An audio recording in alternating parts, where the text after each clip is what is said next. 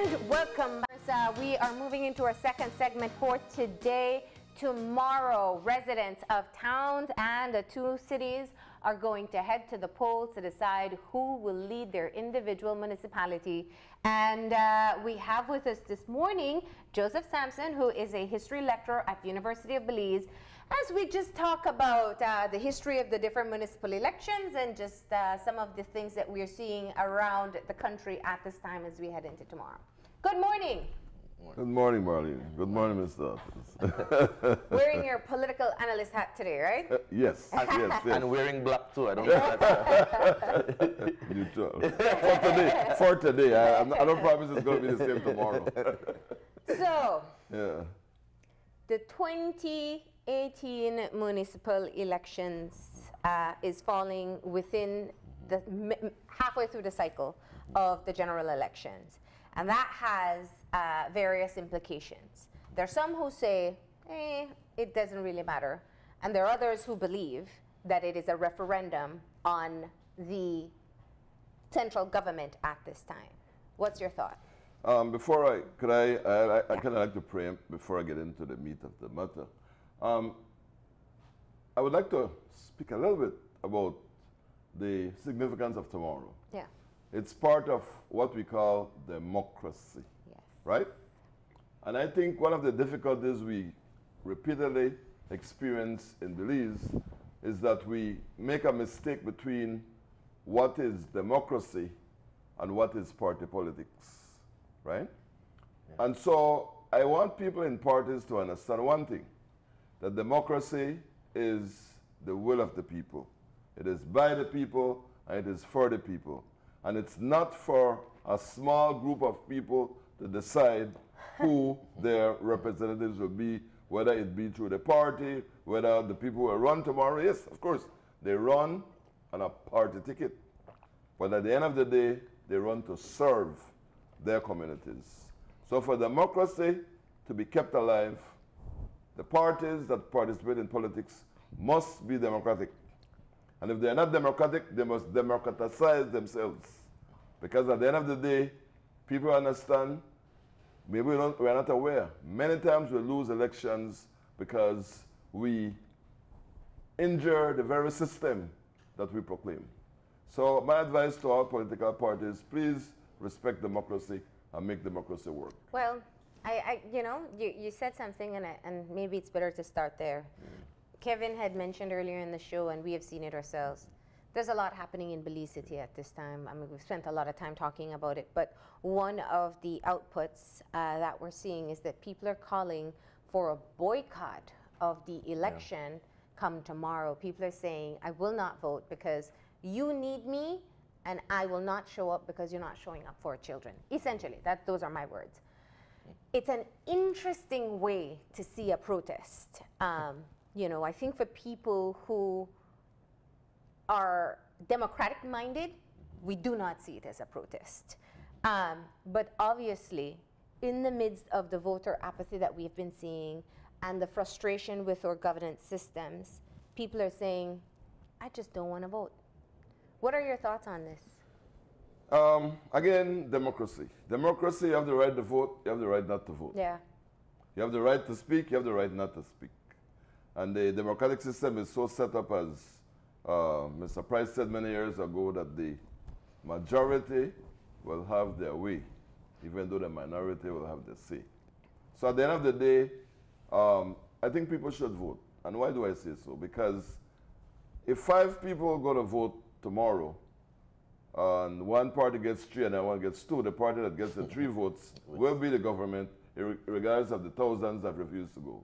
So the best way to register any sentiment, I think, is to actively participate in the process. So while I respect those people who see a show of protest as something sick, I respect their thinking about it, but I beg to differ. I think that people should actively participate in the process. But this is where it's important to go back into history. When I talk to young people, and I love encouraging young people to vote, because I know they're not always interested.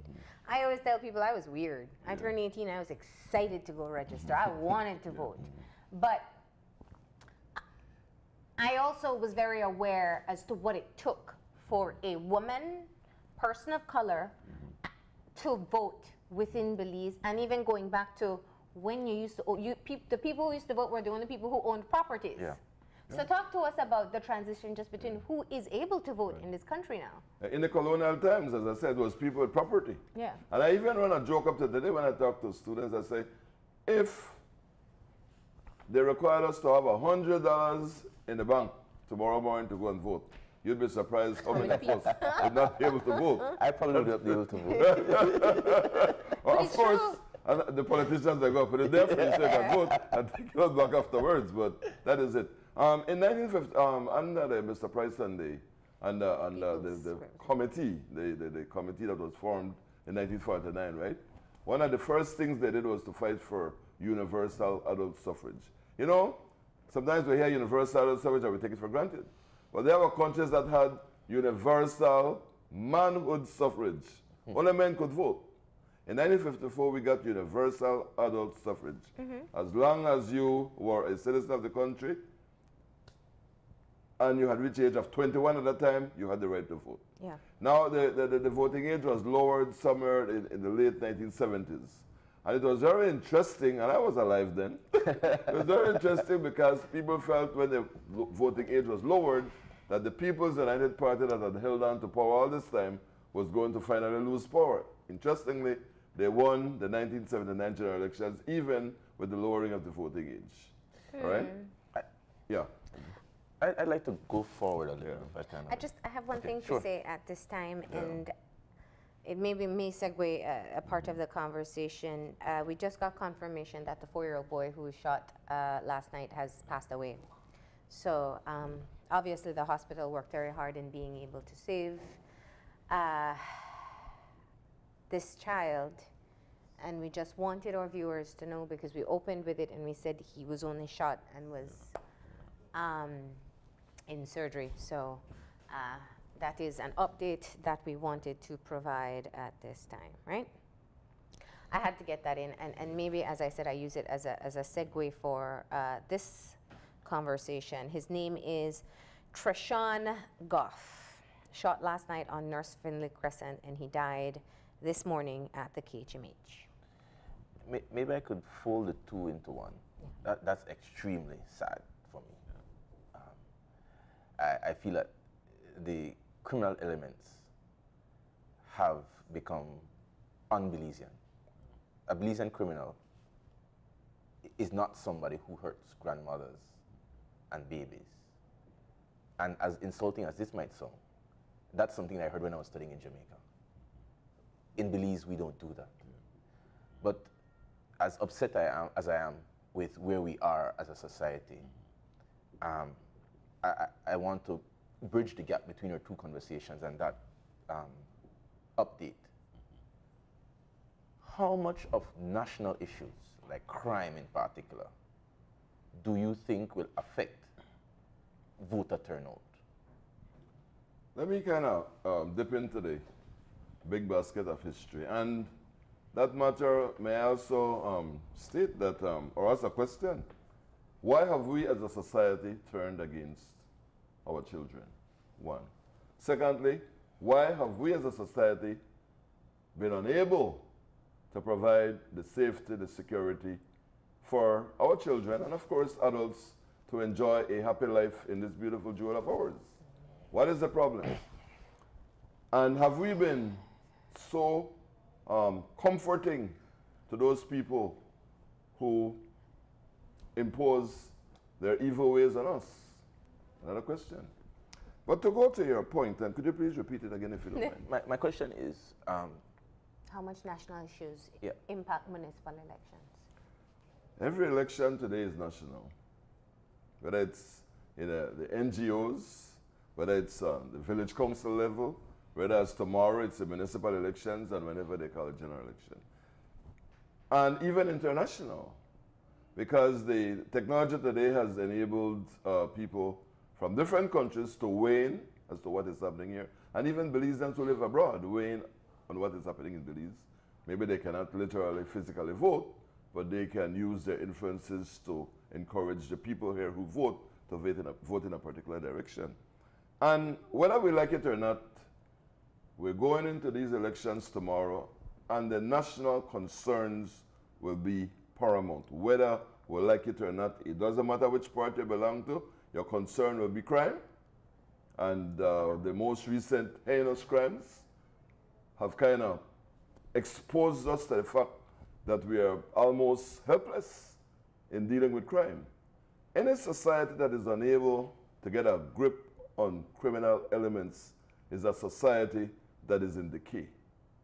And that decay must be arrested, it needs to be arrested, and seriously. And I think, you know, many times we are afraid to speak out because we want to save and protect our own lives and those of our families.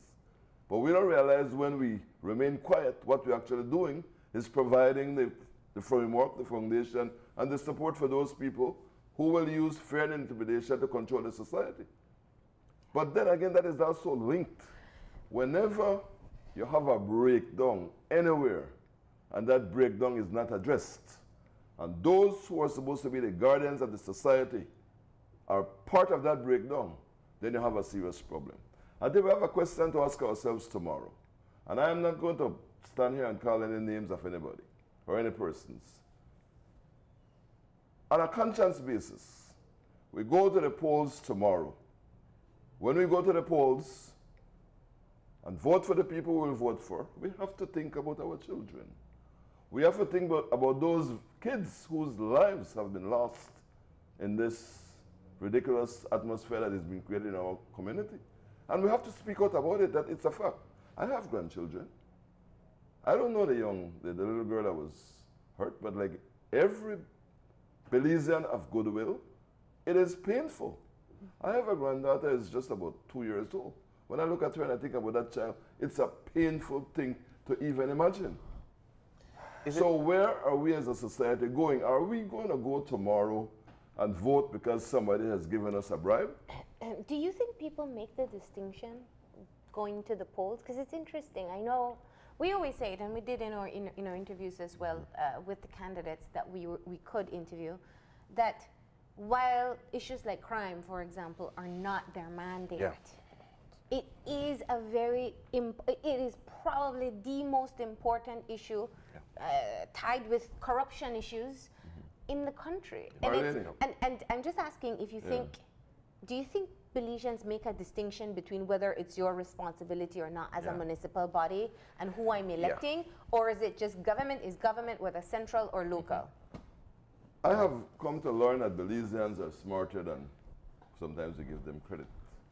And the very fact that we have had changes of government from time to time is an indication of how Belizeans think. Now, we are under this impression that, oh, people can bow out the election. My thing is that if people could have bowed out the election, we would have never changed governments. Because people who run governments, they always have access to the public purse. And they use it. Then let's not fool ourselves. Is it right? But we have to ask ourselves the question.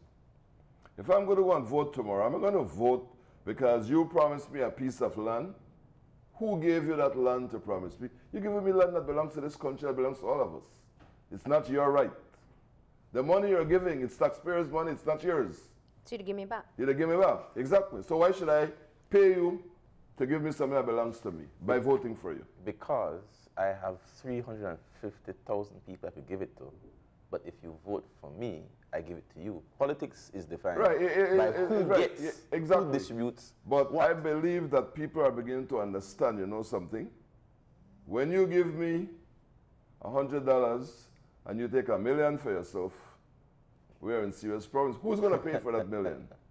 Your children, my children, your children, my grandchildren. So when we vote tomorrow, who are we voting for? We should not vote for ourselves. We should vote for the next generation. But right? You seem to be discounting the impact that money will make on the elections.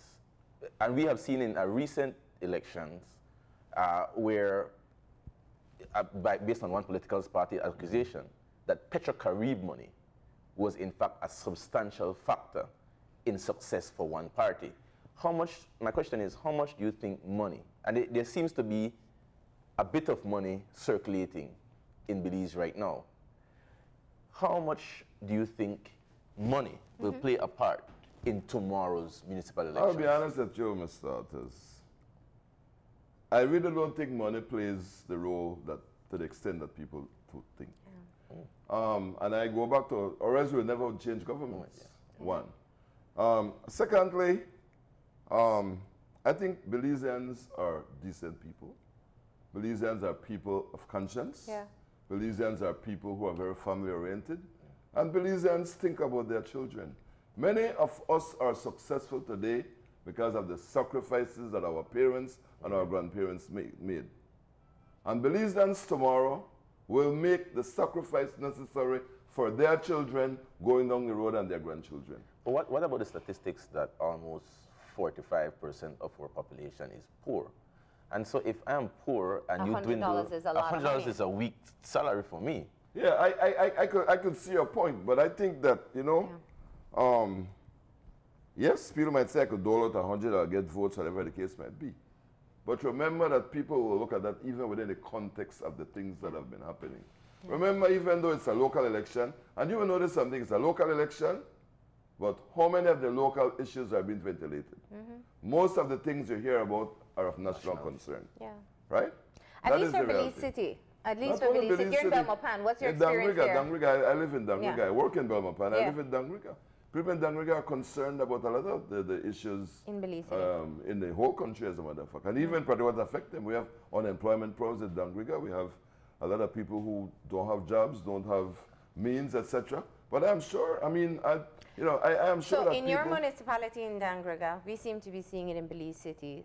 People are more talking about national issues. Exactly, because national issues are the things that actually, at the end of the day, put bread and butter on the table. Mr. Sampson, how much, and we're really just having a discussion here, so I know quite a bit of it is opinion, and I've heard the opinion as well that people feel like money doesn't really influence votes, but I don't know.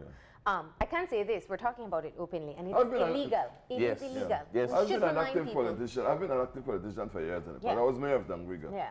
I don't ever remember paying anybody to vote for me. I don't remember. Yeah, but I didn't have the money to pay anybody to begin with. We live in a certain culture of dependency, and I think that we can't pretend like that does not exist. Yeah. But let me. Well, Ms. Marlene, we live in a culture of dependency. But you give me $100, I eat that out today. What happened tomorrow? Right? Yeah, but then you think somebody is not going to think about tomorrow? A month later, and I say, remember, I vote for you, and they pay your light bill. And then whether or not there was proof that you voted or not, we do see. I mean, why do people go with monthly bills to a minister for? Yeah, we know about the patronage system, and the patronage system is not new to Belize. Yeah, but patronage system was even practiced in Europe. It was practiced in Latin America. It was a practice in America, right? But Mike, I wanted to go back to one point. There are many different schools of thoughts when it comes to elections, and one is that in fact, people don't vote in a government. Yeah. They vote out. Yep. How much do you subscribe to this? That is true, and that is why elections. And that's not just Belize. No, that's why elections are cyclical. After a certain time, the honest truth is that it doesn't matter how much you give people. After a certain time, they get tired of you. Yeah. Right? They get what they call fatigue. And they want something new. They want something to excite them. It's like eating the same thing every day and then saying. I see some signs around, say Dangriga, which says building on success. They're like, what success you're talking about? You understand me? Right? You should be, people are not blind. Well, there is in Dangriga, there is the multipurpose center, which is a tremendous upgrade. Dangriga has never seen, I could remember playing basketball at Wynot Island. And the high school I went to, Mr. Otters, was by the sea. It was a broken down school, and that high school has given birth to some of the biggest and the greatest minds in Belize. Yeah. Right? So, and I don't think that, while I'm not discounting the center, that is fine. Yes. Right? But if you actually delve into that center and all the controversies surrounding it, you'd probably have a different view. But do people do that though? Do people look at? Yeah. I mean, if I see a beautiful building and a street, I just say, well, you know, my car take less damage. I see a beautiful building. What about my house where I live? I see a beautiful building. What about my house where I live? If you spend $10 million on a beautiful building, when you could have probably spent that 10 million and provided 100 persons with at least a proper foundation for a proper house, sanitation otherwise. You understand me? But so there has to be, you have to think people. Yeah. Right? You build a building that at the end of the day nobody will be able to maintain, you have a problem. There's an aspect of politics, though, which is novelty. And we saw Mayor Bradley bring novelty in Belize City with the cement streets. And the argument was by the opposition, listen, you cement 15 streets with that same amount of money, you could have hot paved 100. But people in politics like novelty. So the fact that we have a civic center, which is huge, the fact that we have a multi-purpose center for the first time in Dangriga is huge because people, they don't worry about the details. The details take time. And politics is about perception. You have novelty. You also have people who are going to vote tomorrow who've been living with paved streets. It's not a novelty. You have people who are watching TV and seeing these wonderful buildings all over the world. It's not a novelty. So that kind of novelty to me is something that I think it's a trick on the mind. But and we're fooling ourselves. But you see, I want to go back to the fatigue question because municipal elections are different, though. We have, let me go through my mind. I don't have my list. In Belize City, the UDP has been in leadership for 4 terms. Yes. In San Pedro, the same. Elsa Paz and Daniel Guerrero. In Benque, it's forever. San Ignacio Santa Elena is 15. Yeah.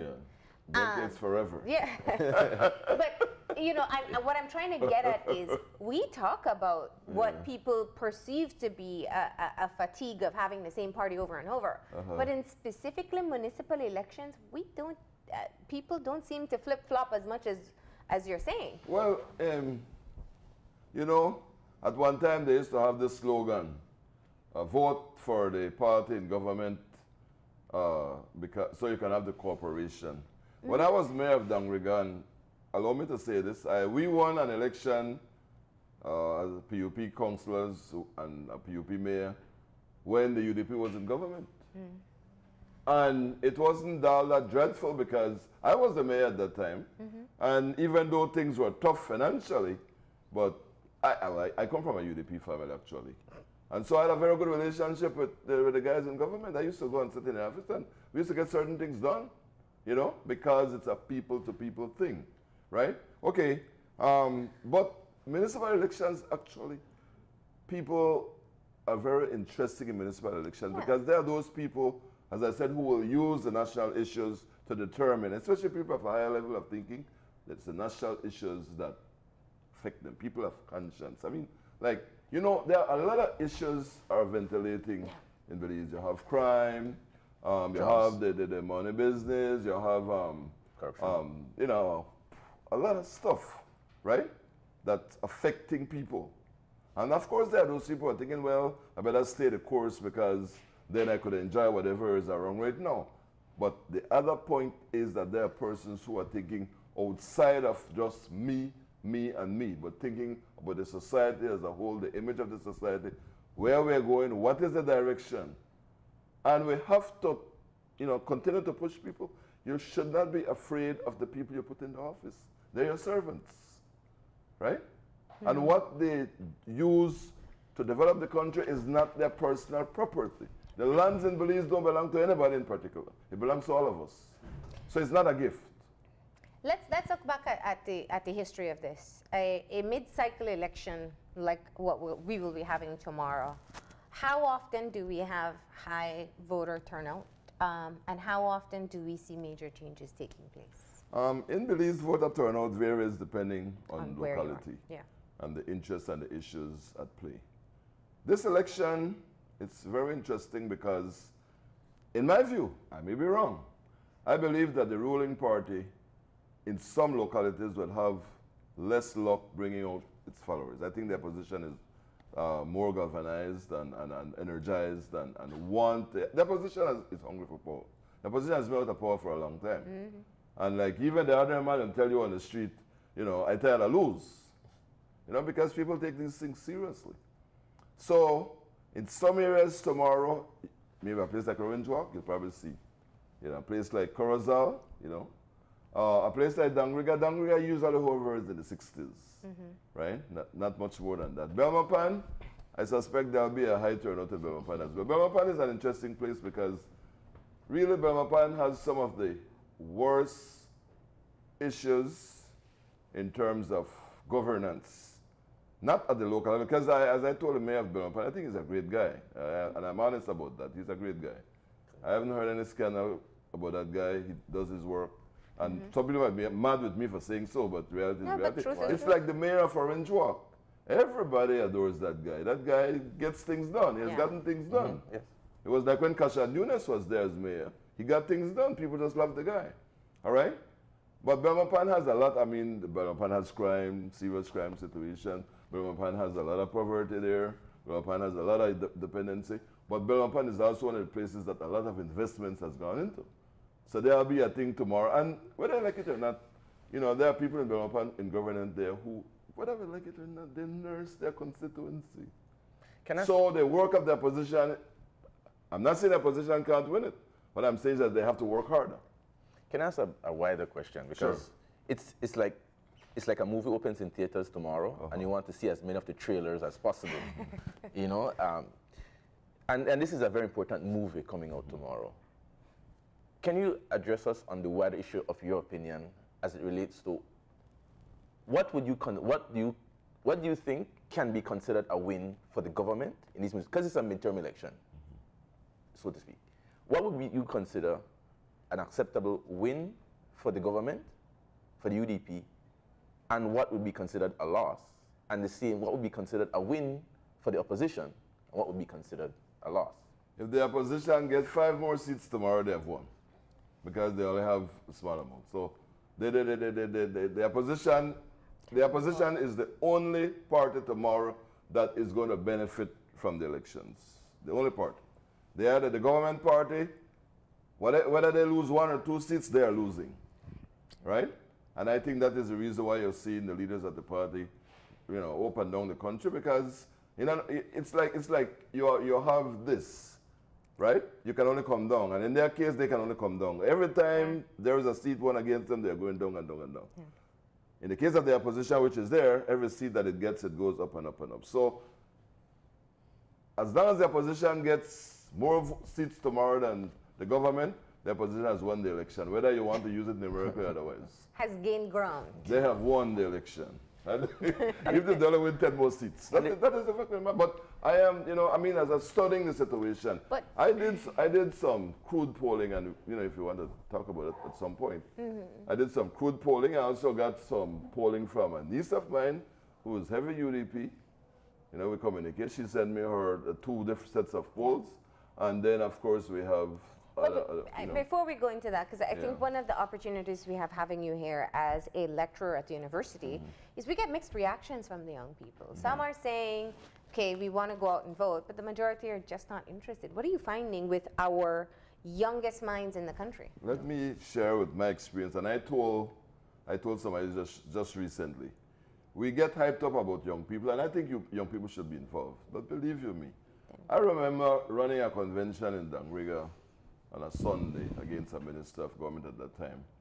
And the guy was strategic. The guy chose a day when NBA was on. And he set the voting hours. I wasn't aware until afterwards. So when NBA was playing, the young people are into NBA. Right? By the time NBA was finished and they rushed to come and vote, the polls were closed. Who won? He did.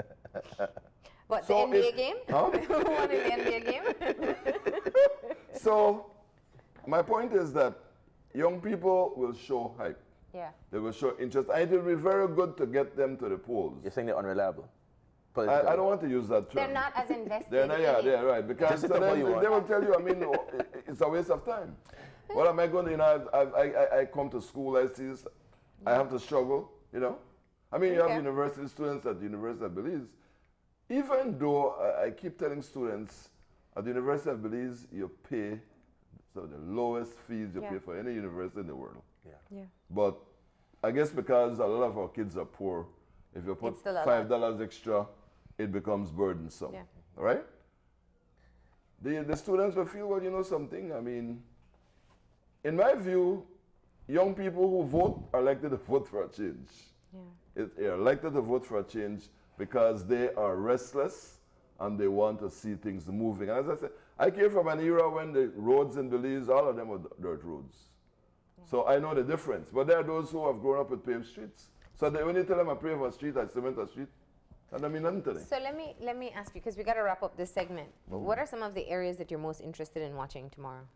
Well, Dangriga, which I honestly, and I give my honest opinion, and it's honest based on the fact that not only that I am, and I'll be honest about it, I'm a supporter of the People's United Party. I'm not going to disclose that. Right. I believe that the People's United Party will win Dangriga. With no disrespect meant to my friend and colleague, Mr. Humphreys. He has been my friend for many years, he's a colleague. He's a guy that I respect a lot. I think he's a very honest guy. He's very sincere. But the cycle will catch him tomorrow. Right? So nothing personal, Mr. Humphreys. The cycle will catch him tomorrow. The People's United Party will win in Dangriga. I also suspect that the People's United Party will win Orange Walk. No, but I mean, what areas do you think will be interesting to follow? I think that was more my question. City and Belmopan are the two areas that are interesting because somehow I suspect that there is some kind of sentiment in Belize City which is not clear. From what I'm saying, I could be wrong. Belmopan, as I said, is interesting because Belmopan, if there is any place that has gotten a lot of government investment, it is in Belmopan. Belmopan is a lovely city. Let's not fool ourselves. I think Mr. Price, the founder of Belmopan, Mr. Price would be one of the proudest persons. And I somehow would like to say that it seems to be that Mr. Barrow, I remember when he spoke at Mr. Price's funeral, whether we like it or not, Mr. Barrow admires Mr. Price. And that city that Mr. Price found and Mr. Barrow, along with Mr. Khalid and Honorable John, have helped to build. They have done a wonderful job, but as I said, there are other issues. That are still. Because I can see pretty buildings if I'm not eating good, if I cannot pay to go to work, to school, that's a problem. So I wanted to ask one question in terms of, we spoke about what is a gain or a loss for the major political parties, but in certain municipalities, I think Dangriga is not one of them. The third parties. Why is it Dangriga is not one? Dangriga has a third party. It has a third party candidate? Oh, no. They don't have the unity. They don't. No, not in this election. Yeah. But could you talk to us about the impact and progress, if any, of third parties tomorrow? Again, people might not want to hear this, but the truth of the matter, the only third party that has ever had impact in Belize has been the vision inspired by the people. Well, they have done tremendously well. In Belmopan, for example, there are one or two times that they actually defeated major candidates from the PUP and the UDP. I can't sit here and not reflect on the neighbor, though. So Golson's third neighbor party. was not a third party. That was just an extension of the UDP. Let's be honest. That's an extension of the UDP. I think there are people who they came together, and as soon as elections were called in June, the mistake that PUP made in June 1993 was to call early elections because those people were quarreling. As soon as elections were called, Neighbor came back home and they won the election. Neighbor was a UDP. But overall, because we got to wrap up, right? Overall, what do you think the impact of the third parties will be? None. None? Not at this time. Yeah. Third parties, I have a third party candidate, I think Paco. Paco Smith in Belize City. A guy, I respect Paco a lot, he's my good friend. And they ever determined Mr. And Bo is also my very good friend, right? Third party. And I have a third party mentality as well, even within the PUP. But the fact of the matter is that at this point in the history of Belize, third parties, the vision inspired by the people would have been the nucleus that I think they would have, if they had come around that, they would be in a better position. But why do we end up with all these? We've had as much as 100 third parties in Belize over the years. Check the history. Let me play devil's advocate before we leave. The last election, the margin in Belize City was maybe about 2,000 votes, was the margin.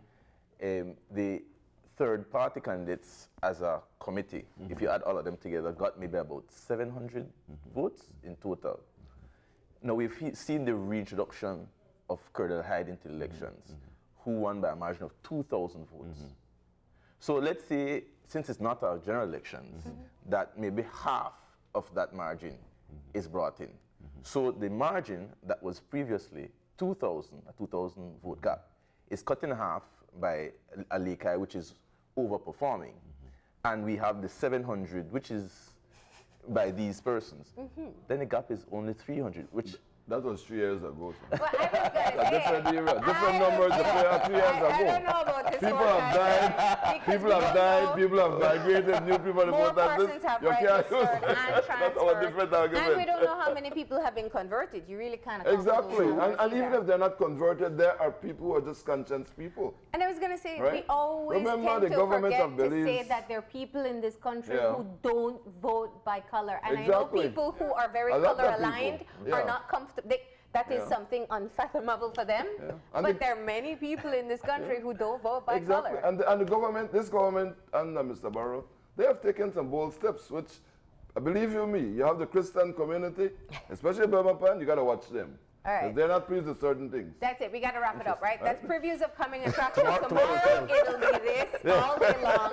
Most importantly, we want you to know that we are deploying our teams from tonight. They're going to be in all the municipalities. We're going to start our broadcast at 6 a.m. tomorrow. We'll have people on set to have discussions very much like this. We'll be looking at the historical aspect, the new voters, all the shifts that we're seeing, and most importantly, live video updates from across the country.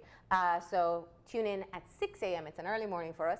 6 a.m. tomorrow morning for our municipal election coverage. Thank you. I feel like that was the appetizer for tomorrow. We got to go ahead and take a break. We will be continuing the show with the BTEC training and workshop schedule for 2018. So stay tuned. Well, one of my friends said, let Marlene and Arthur